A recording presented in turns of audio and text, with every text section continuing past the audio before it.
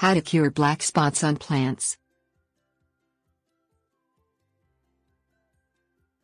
Leaf spot is a condition caused by fungus and bacteria that result in dark, black splotches to form on the leaves of infested plants.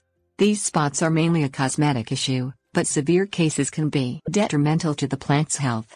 Luckily, it is easy to cure black spots on plants using homemade antibacterial and fungicidal solutions to kill the spots at their source. Things you will need: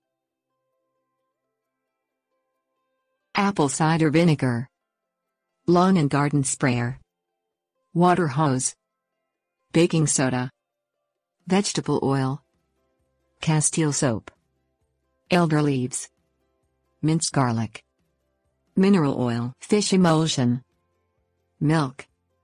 Combine 3 tablespoons of apple cider vinegar with 1 gallon water in a lawn and garden sprayer. Spray the plants with the vinegar mixture every morning until the black spots disappear. Spray down the infested plant with water from a water hose. This will loosen the fungus's hold on the plant. Mix 1 tablespoon baking soda, 2.5 tablespoons vegetable oil, half a teaspoon of castile soap and 1 gallon water in a garden sprayer. Thoroughly cover the plants with the mixture once weekly until the spots dissipate. Simmer 8 ounces of elder leaves in 16 ounces of water for 30 minutes. Strain the leaves out and combine the liquid with 1 tablespoon of castile soap and 16 additional ounces of water. Mix well and apply to afflicted plants and spray once weekly until the black spots are cured. Mix 3 ounces minced garlic with 1 ounce mineral oil and let it soak for 1 full day.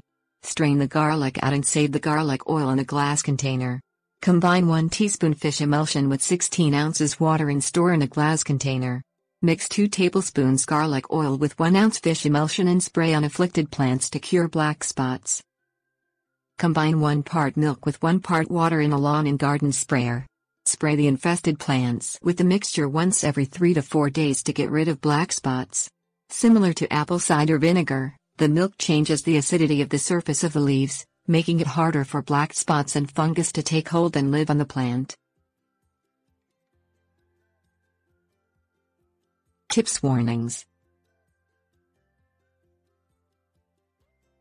A spray bottle can be used in place of a lawn and garden sprayer and may be more suitable in situations involving smaller plants. Don't allow children or pets to come in contact with the solutions listed. Remove them from the area before spraying and keep them out for several hours after.